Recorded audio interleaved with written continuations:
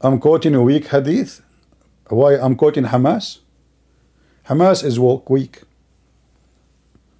Guys, look what the Muslim they say. They say I'm quoting weak hadith. Look, just to show you how stupid this culture is. In one hand, they keep saying to us that their religion is preserved. How many times the Muhammadan they say to us that their religion is preserved? And then they say to you, our religion is not preserved. The second you show them something looks stupid and ugly, they say to you this is weak, which means it's not 100% authentic, brother. It's weak. So this is how hypocrite they are.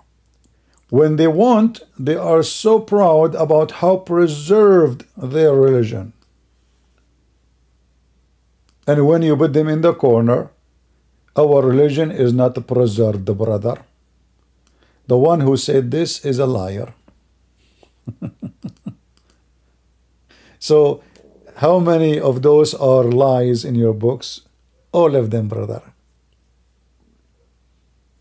Right? All of them.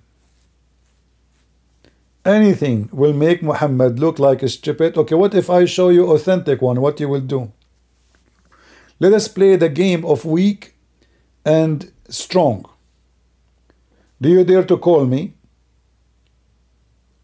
And I will show you what is strong in the front of. Remember, I will not show you anything weak. Is that fair, guys?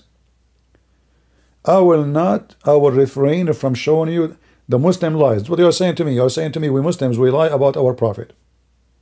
You Muslims, you lie about what your prophet said. So how we can trust you? This is what you are saying to me. My book have mistakes? Well, that's a nice statement from you, because if you say so, that means your God, Allah, cannot be God.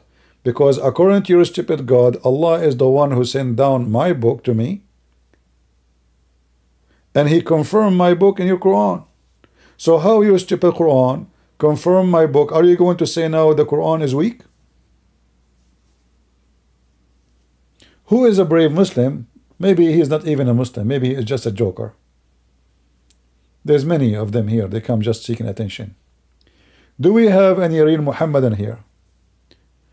Your stupid Quran confirm our Bible. Muhammad is a scumbag. He was trying to make the Christian believe in him. So he said to them, listen, your book, I believe in your book.